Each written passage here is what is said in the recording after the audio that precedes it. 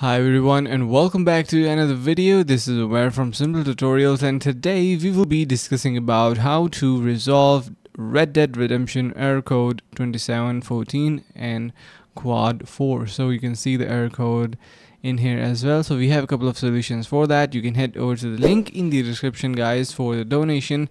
That will be really appreciated if you do that, because we are working really hard to come up with this type of solutions.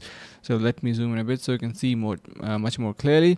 Alright, so first thing that you can do is simply reset your network router. So your ISP could be sometime an issue. Make sure that your internet service provider is working perfectly fine. If it is, you can simply add Rockstar Games Launcher and Red Dead Redemption 2 to Windows Firewall allowed app list. Type allow app through Windows Firewall in the start menu, and then you are going to be searching for your files, Red Dead Redemption 2 and Rockstar Game Launcher. Make sure that they are allowed on your firewall.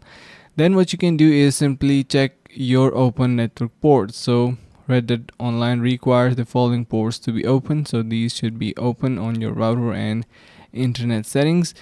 You can also try changing the domain server's name and clear your system cache, or if you're playing on PS4, try that out.